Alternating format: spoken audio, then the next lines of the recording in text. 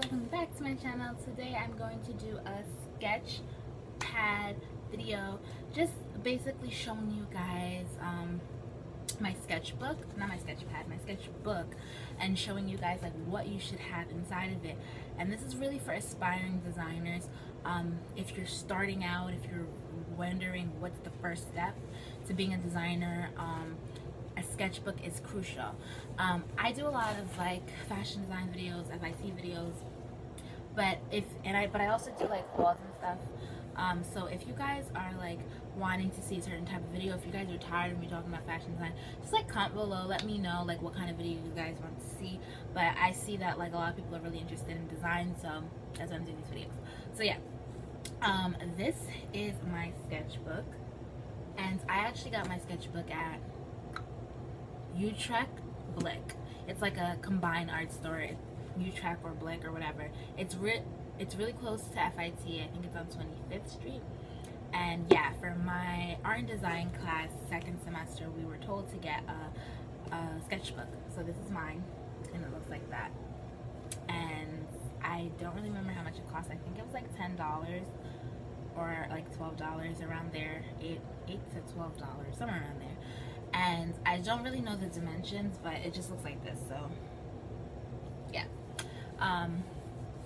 So yeah, this is my sketchbook. Now, my first page is my customer page. Now, what that really means basically is like, it's a page that shows me what kind of girl I envision to design for.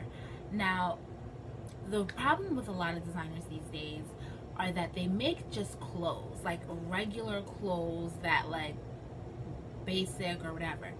But if you really want to be a designer that is going to venture off far and be like a designer like an Alexander Wang or a Ralph Lauren, someone who you want to be monumental, you can't just design any type of clothes for any type of feeling. You need to have a certain type of aesthetic, and you need to have a certain kind of customer base. So that's why it's so important that you rip out some photos in magazines and just pick out a whole bunch of photos of what you think who you'd want to design for. On mine I have Cardi Kloss and Cara Delevingne, and that doesn't mean I just want to design clothes for models, no. I look at the girls on my page, and what it says to me are edgy girls, very sexy, confident, independent.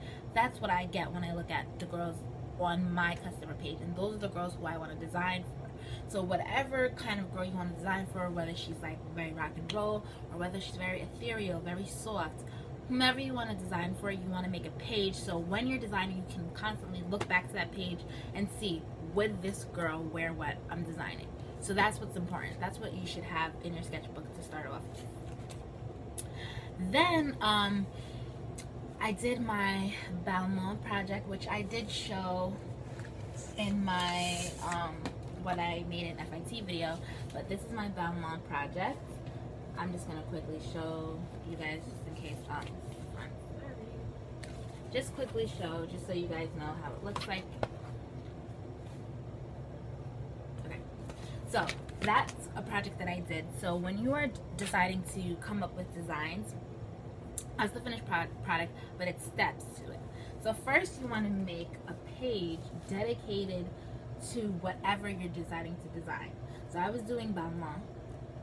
So I went online, I went in magazines, and I ripped out a whole bunch of things that had to do with Balmain. The type of jeans they created, runway pictures, ads, anything that had Balmain. So when I'm designing, I can keep in mind what the company's aesthetic is. This is if you're trying to design for a company, or if it's a project for school, a company that you'll do, and you just kind of do like a kind of mood board page of that.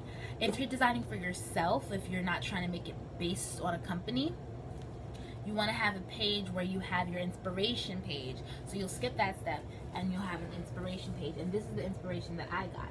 As you can see at my finished product, you see a lot of black, you see a lot of gold, you see kind of like this Joker kind of card theme.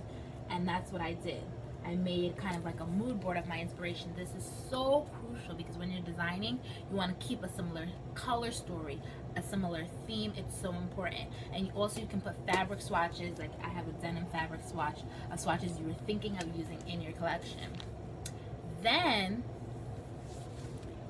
you're going to do like thumbnail sketches. You're going to do like little thumbnail sketches of what you choose to design. So all of these I made into a bigger version in my actual finished project. But you just do it so you can have an idea of what you want to create, the colors you want to use. It doesn't have to be this thought out. It doesn't have to be this colored. Like you can see, I didn't even finish coloring this. It doesn't have to be perfect. It's just rough ideas.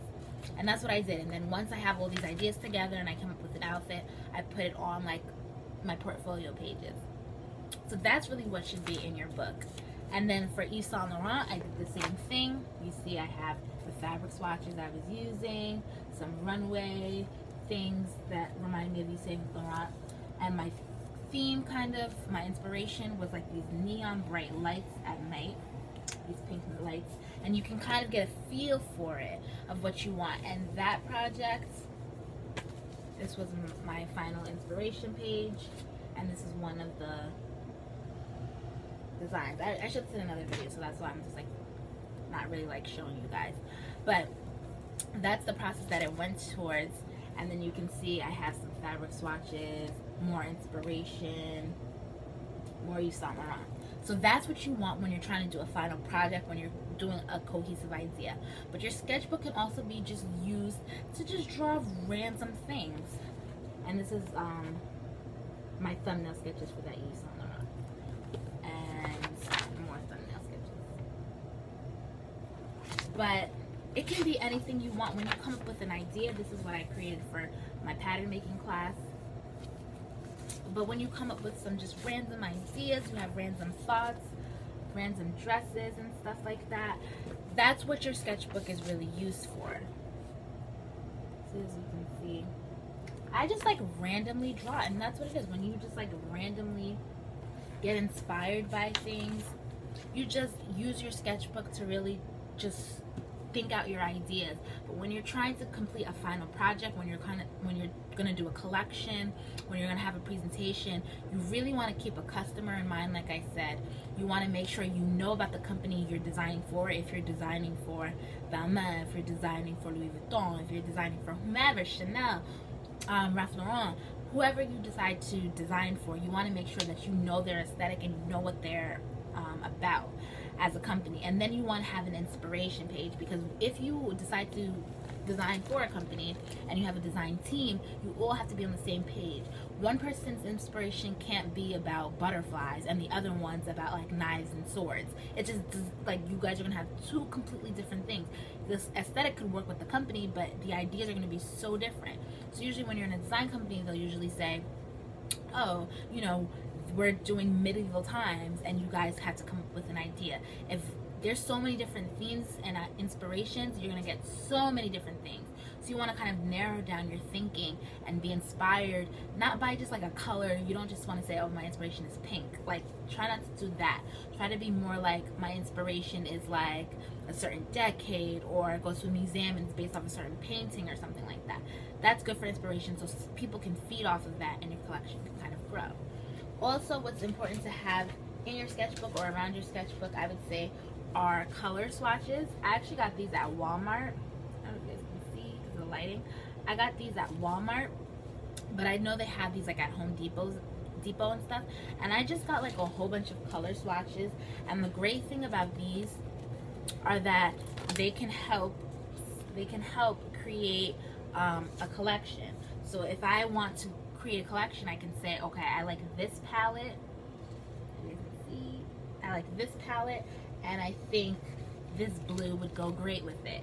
And then you can like cut out the squares and put them on your board, and these will help you decide, okay, what colors look good with each other. It's really good to have these swatches because you can help look for fabric. You can take this and, you know what, I like the clearly deep ultramarine, and when I go fabric swatching, I'm gonna see if I can find this kind of color to match. It's really good to have just to help you with your color scheming, what colors go good together, and help you when you go swatching at stores.